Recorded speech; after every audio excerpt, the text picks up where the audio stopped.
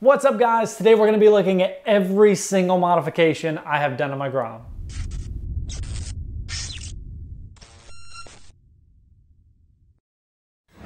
Now, first off, to let you guys know, in the description is going to be time links with links to the specific videos that I'm talking about. Everything is going to go in chronological order for the most part, from the first day I got the Grom to, the parts that I've made up to now. So starting off at the very beginning, the first thing I did when I got the Grom was tear the motor apart, which was kind of stupid, but tore the whole motor apart and went ahead and ported the head and ported the throttle body by Vinny. Everything went very smoothly, put it all back together, and it was a lot more powerful. Especially up high, it could just breathe a lot better. Next up on the list was changing out the handlebars, the god-awful stock handlebars that would be bent and broken by the time I've dropped it as many times as I had. So Pro Taper KLX 110s is what I chose. It's going to be a wider and a little bit lower of a bar, as well as being strong, so you don't have to worry about it breaking. Highly recommend this bar setup for pretty much anybody getting into a Grom or Z125. I love those bars. If you're not looking for, if it's a little too wide for you, then I'd recommend the Honda mini bars, but these specifically I recommend for stunters just because it's going to have a lot more handlebar real estate for the handbrake and the clutch, and you get it. Now, while I was at it and changing out the handlebars, I might as well put a new set of grips on there because the stock grips are fine, but you just want something a little different. So I installed the Pro Grip 719 grips. I love those grips very much. They're actually on every single one of my motorcycles, which is kind of showing you how much I like these grips. Check them out if you haven't already. Along with that, I installed an ASV brake lever that's a little bit shorter, just looks better overall than the stock. Kind of a personal preference thing at that point. Then the RSC lever for the clutch, which was eventually replaced with an Impact Tech lever just because I didn't want a green lever on a... Yeah, I didn't want green. So I wanted to buy a new lever and try it out the Impact Tech. RSC versus Impact Tech, they're literally about the same. The pull is about the same. Impact Tech might be a little bit easier to pull, but the biggest difference to me is the RSC lever is a little bit more streamlined and slick, where the Impact Tech is more boxy and has a little bump out on the end so your finger doesn't slip off. So that's why I chose an Impact Tech clutch lever. Oh yeah, and I have a small little bicycle mirror to have a mirror. It doesn't work that well. So one thing I wanted to do too is install a handbrake setup, but with the stock control unit, it was just too big. So I had to install a eBay switch, or an eBay control, I guess you could say. I have a full video in the description. Every single part that I'm going over right now has a video in the description linked. So definitely make sure to check that out. I'm gonna spend a lot of time making that for you guys, so please check it out if you guys are interested. But that video will show you how to wire it and everything, but it's just personal preference. It's just what I like. And that gave me a lot more of that handlebar real estate that we were talking about. So I was able to fit the handbrake, which is a Magura HC1. Highly recommend that. If not that, the Brembo, but the HC1's a little bit better. Not too much of a difference. And then at the back, it goes from that stainless steel line and then eventually goes to a P32F caliper. Just a heads up, get the P34 if you're going to get a handbrake. It's not a big difference, but I just wish I would have got the better P34 caliper. So now we're moving to some stunt parts. We went ahead and installed the ZZ Customs pegs and ZZ Customs axle sliders, which I am super happy with. They're all in the Blueberry Illusion color, which was kind of the blue theme that I was going for at the time. It's kind of like a yellow and blue. Eventually it looked better, as you could see here. But I really do like these pegs. They're really strong. Haven't had any issues with them other than the shifter kind of sticks every now and then, but just spray some WD-40 in there every now and then, or put some waterproof grease. If you use this waterproof grease stuff, it works wonders. Just pack it in there, take off your shifter, pack it in there, and then literally slip it back on and you won't have any issues. So just kind of a heads up if you do want to get these pegs. That's the only issue I have, is with the shifter kind of catching every now and then just because of the dirt and grime. So this helps a lot.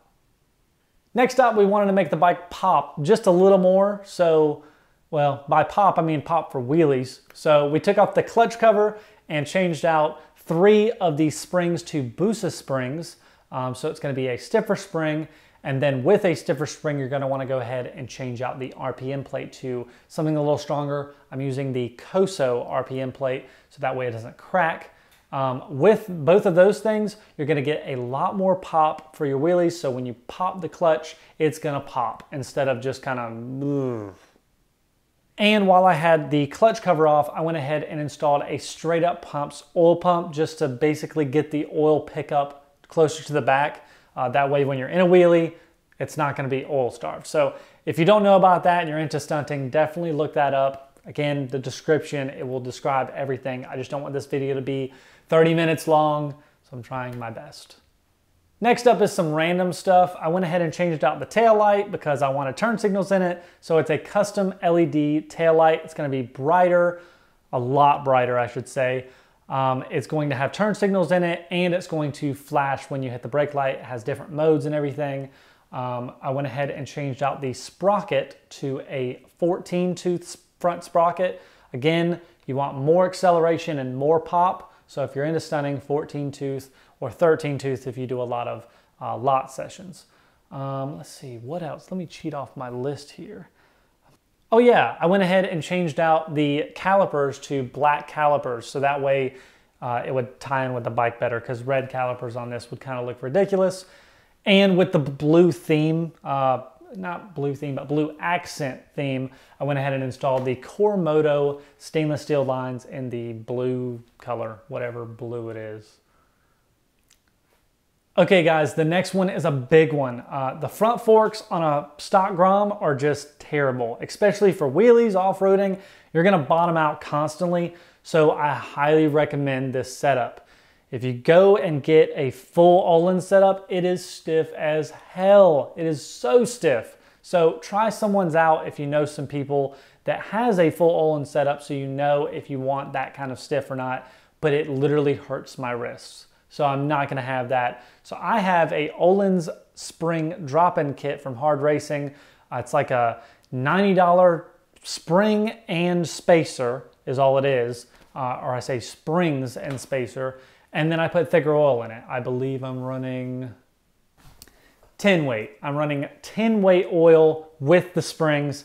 Highly recommend it. Really, really nice. It's a little bit stiffer than a Z125. Don't hate, a Z125's forks are way better stock. To go along with the stunt protection, I went ahead and got a ZabFab Subcage, which I really like and I have no issues with, but I'm honestly not sure if they're still around anymore. I've heard from people that they're not making subcages anymore, but I still see their website. So if you're interested in the subcage, they might still be around, but if they're not, I highly recommend getting something or some kind of subcage if you're into stunting that has sliders on the sides that are replaceable, so that way if you fall, it protects the bike, and then get some type of slider for the back, because back in the day when I had a Z125, I didn't have a slider on the back and that thing was getting ruined. So just get a slider on the back and some on the sides, that way they're replaceable and it's totally fine. Also, a titanium slider on the back is super cool, because when you get good at scrapes, which I wish I had a titanium one, but if you go back, it like scrapes everywhere. It's super cool. But I have a plastic one, and the plastic kind of melts away. That's about it. Oh yes, the Dingerbilt parts. How glorious. Custom Dingerbilt exhaust. You can take out the packing and replace it if you want to. Super nice sound, really deep, and just the looks of it are amazing. I love that he put his little logo on there and everything. Like, dude, love the exhaust. Couldn't be happier with it. It's off the ground a lot, so you don't hit stuff on it a lot. Love the exhaust. But that's not even the best part. The intake is the complete game changer. It's the medium length intake. Now, the short intake that Dinger makes is fine and it's good for horsepower and top end. But the medium length intake, wow, so much more torque, a ridiculous amount. I don't know how to explain it.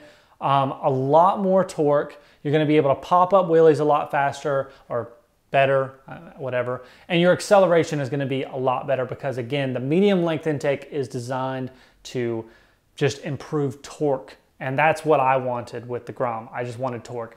Horsepower is cool and all, but torque is what you want. Now, with the intake and the exhaust, you do need some kind of fuel controller. So I took out my ECU and sent it off to DH Motoring to get tuned. And I had zero issues. It's a 10,000 RPM limit now, other than I think it's like 9,600 or something like that normally. But it's a 10,000 RPM limit now, so my top end speed is a little bit better, as well as just the overall performance. But kind of FYI, DH Motoring did my first tune and I had zero issues with it, but I'm now working with CJR Performance.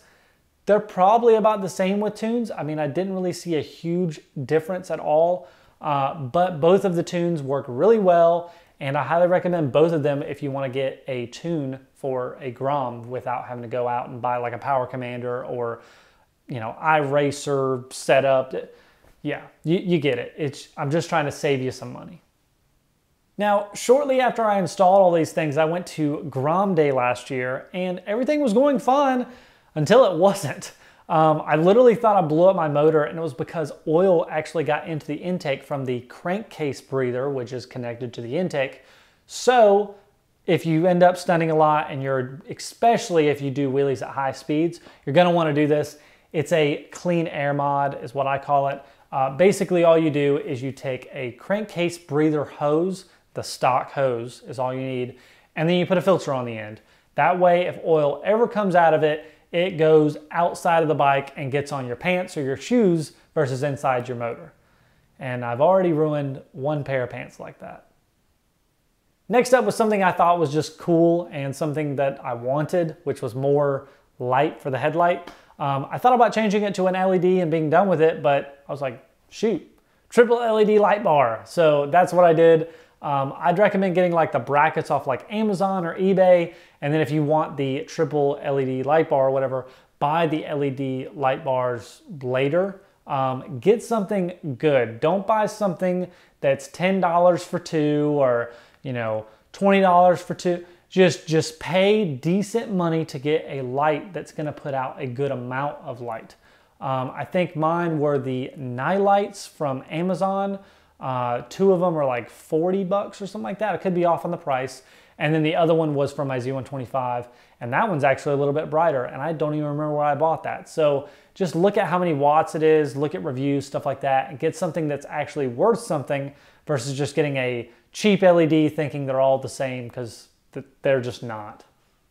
Now, just because I'm going in chronological order, I want to let you guys know I did install a TB cam. It gave me a lot better top end, and I made a video about it. It's like, I think it's the most viewed video at the moment. It's a really good cam, and I'm not saying it's a bad cam. For most people, if you're looking for performance, I highly recommend it. It is so much more powerful on the top end. You could see in the videos that I, again, have them in the description if you want to check them out. But in my personal opinion, I just wanted something for stunting. I didn't want to go super fast on the highway. So I just went back to the stock cam, and that was kind of it. But, you know, you pick whatever you want. So here's a really fun one and a cheap one for you guys that are looking for some kind of small mod. I installed a 6-tone car alarm horn that is really fun, and it annoys the hell out of everyone in the vicinity. I love the horn. It's so much fun to whistle at girls and like joke around, and you can tap the horn real quick and it sounds like a cop. Just check out the video and see what I'm talking about. But it's so much fun, and for, I think it's like $7 on eBay. So much fun. I love it. It's not waterproof, so keep that in mind. So next up on the list, I saw Dingerbuilt was making titanium parts, and immediately I contacted them and was like, yo, when you come out with these things, I want some. So I bought some immediately when he came out with them, and I have like little titanium bolts that kind of match the blue theme, and they look really cool. And then the exhaust studs as well are cool as well. So lightweight, bro. So now we are here to present day, and the last modification that I made was gonna be the Dingerbuilt graphics kit, which came out amazing. If you guys haven't seen the wrap, it looks sick. I love it, and it came out really good. And honestly, I like the yellow on my bike, but I didn't really like it. There was a couple issues. I don't know, just I outgrew it, and I was just looking for something. This matches my FZ07. I love the look of my bike now. Before I was just like, yeah, that's my Grom. But now I want to show my Grom. I'm excited about it. So super thankful to have the opportunity to put this graphics kit on, because like it's sick. I was wondering how good it was going to look, and when I got it done, I was shell shocked. But anyways, guys, that's going to be it for the list. If I did miss anything, let me know in the comments, and I'll kind of like add it in the description or something. I'm sure I'd probably miss something. I don't know. Sorry, guys. I've tried my best here. But yeah, let me know what you think about my setup. And please, please, please, if you enjoyed this video, at the time of recording this, I haven't edited it yet, but I know it's going to take me so long to edit it and add all the links and everything. It's going to take me forever. So please like the video. You know, the more likes I get, the more it gets shared out. So I definitely appreciate any support, but liking the video takes 2 seconds. So just thanks, man. Anyways, thanks guys for watching. We'll see you guys next time, and let me know what you guys want to see next. I really don't know what else to do to my bike, so let me know. But for now, I'm just gonna call it a day, go do some wheelies, have some fun. See you guys next time.